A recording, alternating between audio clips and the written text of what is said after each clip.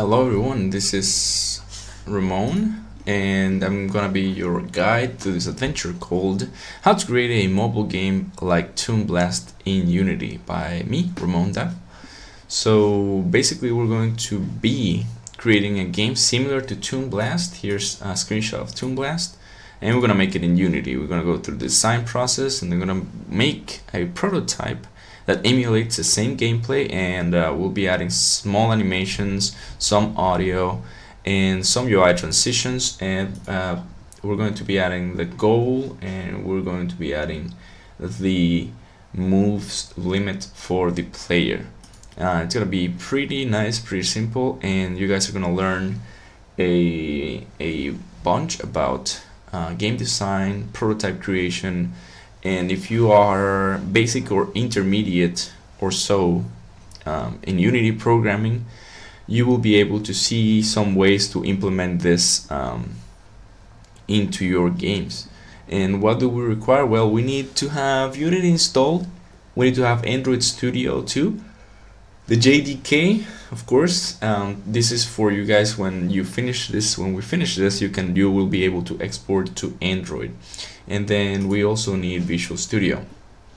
And I hope you guys are interested in knowing how this very famous mobile game works, because it's what we're going to be checking out.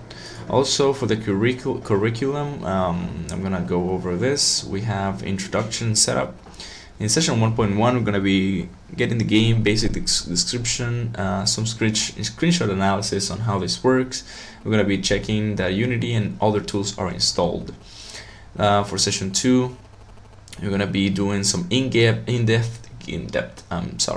game description and defining the prototype scope. We'll be checking some facts about the game, designing the rules, and talking about the scope. So we're going to be enumerating the rules in session 2.1.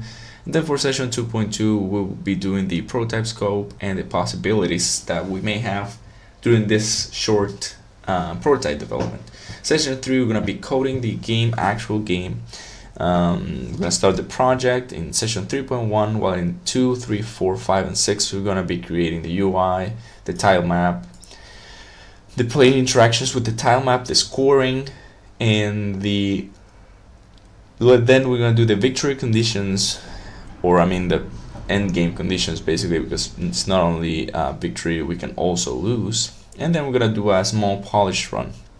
In session 4, we're gonna be doing some recap and some final thoughts about the whole process, the game, how to make them.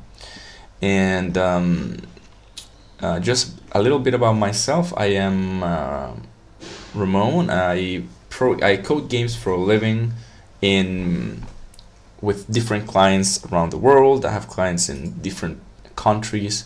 I work as a freelancer, but I also have my own game company. It's called Natural Power Games, and right now it's very small, but you know, we'll be growing with that. So I hope you guys enjoy this tutorial series, and that you guys learn enough about it, and you can get really good at making games, and then you can share it with the world. Especially with me, I want to play all your games. So I hope we have fun, and thank you for watching. I'll see you guys soon.